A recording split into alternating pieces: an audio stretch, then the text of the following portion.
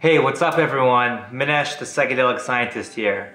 In today's video, I'm going to be diving deep into the scientific research on psychedelic microdosing.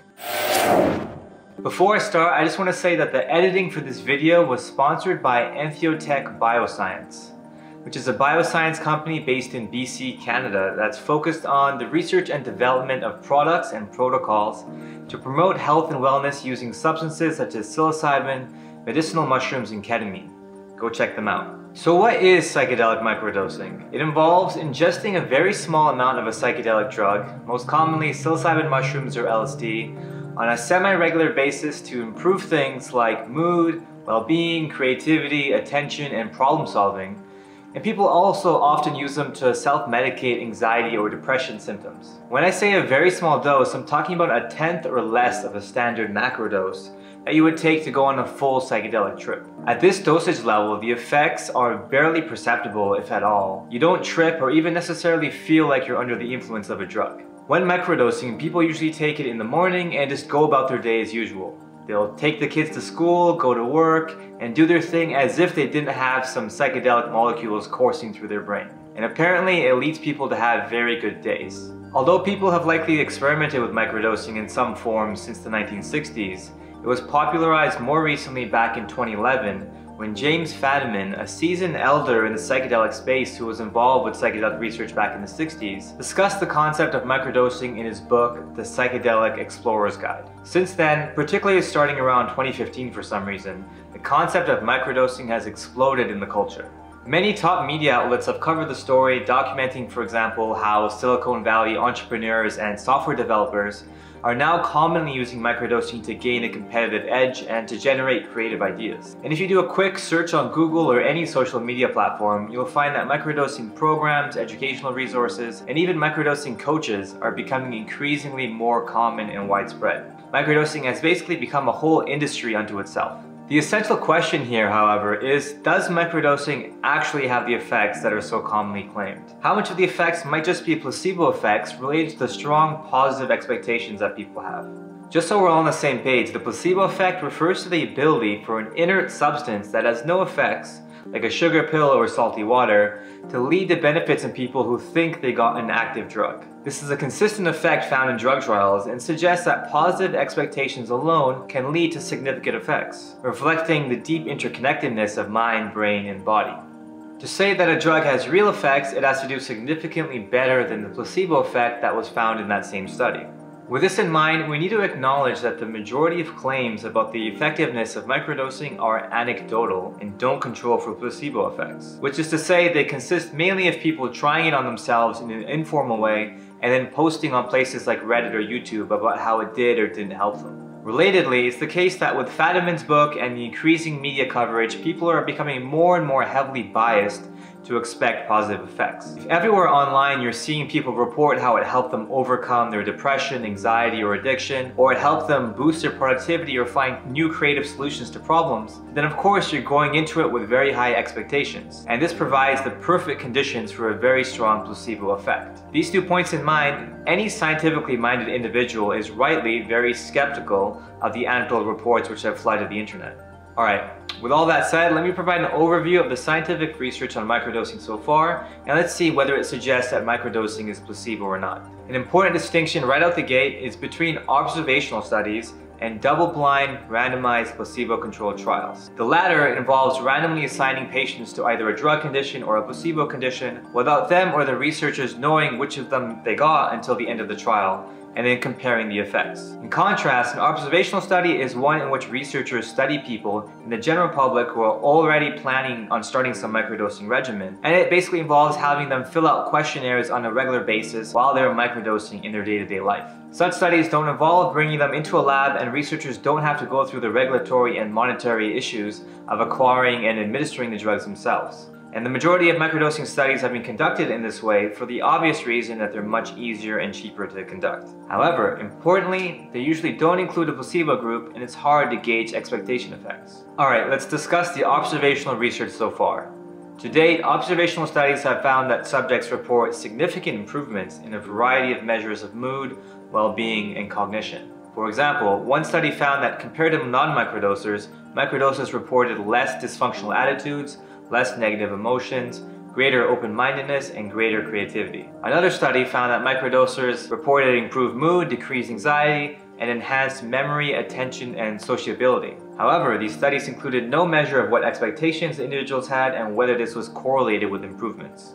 Tackling this, a recent observational study also asked subjects about their expectations. Similar to the other two, subjects in this study reported improvements on various measures, including on well-being, depression symptoms, anxiety symptoms, social connectedness, nature-relatedness, and more. However, and this is the important part, their pre-assessed expectations were significantly predictive of these improvements. That is, the more they expected to improve, the more they improved. So this correlation suggests the presence of a significant placebo effect in these subjects and calls into question the interpretation that the drug effect is driving the improvements itself. So far, this research suggests that people do commonly experience improvements from microdosing, at least based on their own assessments, but that the placebo effect is likely a strong driver of them. One last observational study that I want to mention puts a bit of a wrench into this and adds some complexity. Similar to the others, this study found that microdosing led to self-reported improvements in a whole variety of measures. However, this study had a notable additional finding. This study also asked subjects about their expectations and had the interesting finding that people were very bad at predicting how they would improve. In general, the results showed that people had very high expectations for most of the measures. However, they often didn't improve in the measures they thought they would and improved more in measures they had less expectations for. For example, subjects were very confident they would improve on measures of creativity, well-being, and mindfulness,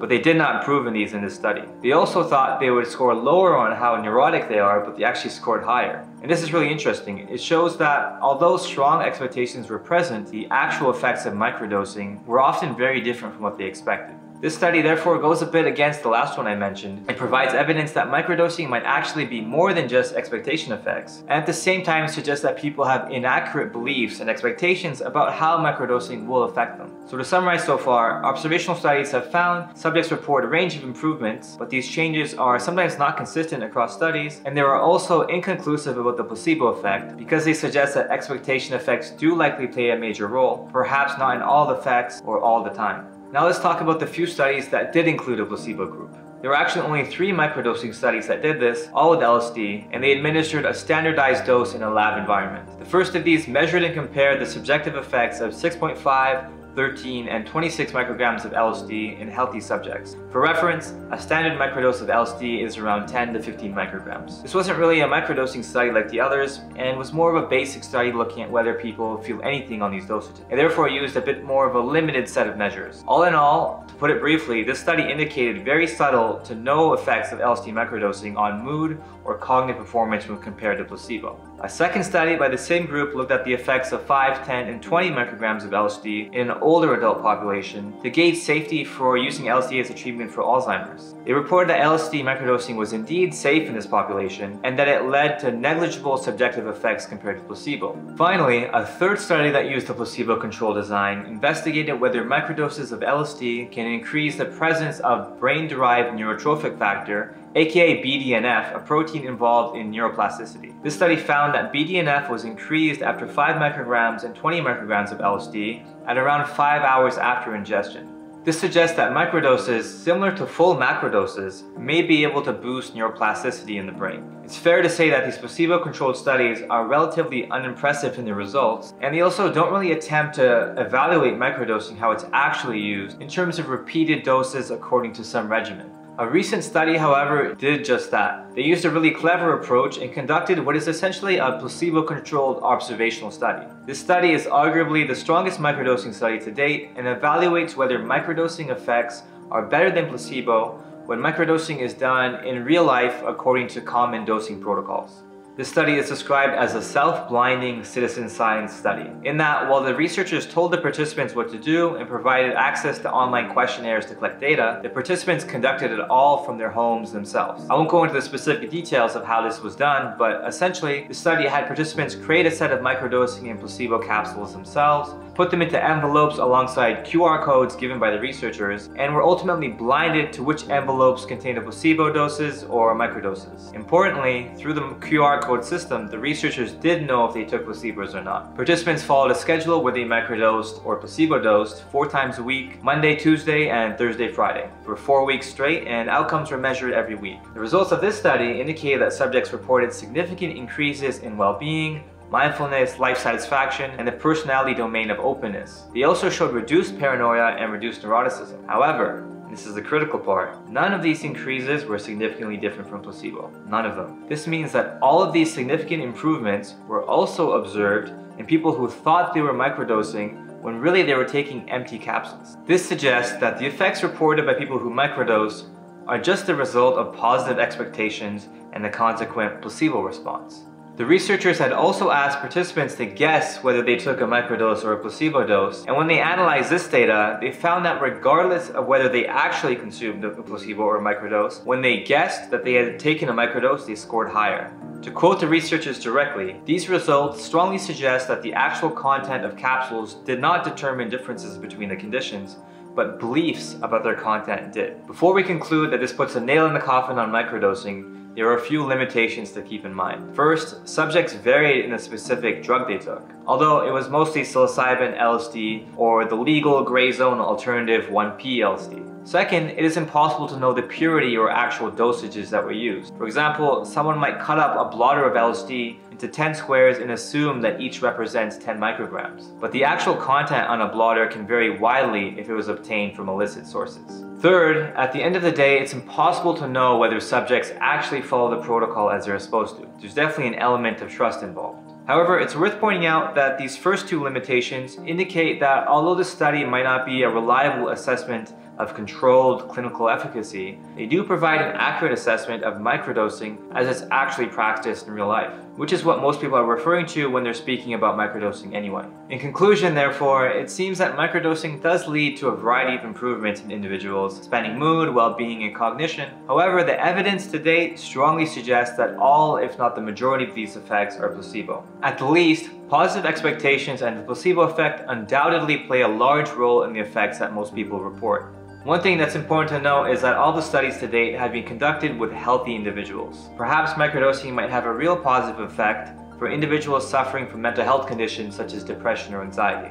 More research is certainly needed and is ongoing on that front. Something suggestive of a real effect was the study showing increases in the marker of neuroplasticity, brain-derived neurotrophic factor, after microdosing LSD. To me, this suggests that microdosing may prove to have a greater positive effect relative to placebo when it is combined with a specific intervention. For example, if microdosing is combined with a meditation or mindfulness practice, or even just with a conscious intention to create new habits or let go of old ones, boosts in neuroplasticity from microdosing may synergize and lead to faster or better outcomes. More research is definitely needed on how microdosing may complement or synergize with other practices or psychotherapeutic interventions. Alright, that's it for this video. If you have any questions or comments, drop them below. And make sure to subscribe if you haven't already for more videos on the latest in psychedelic science.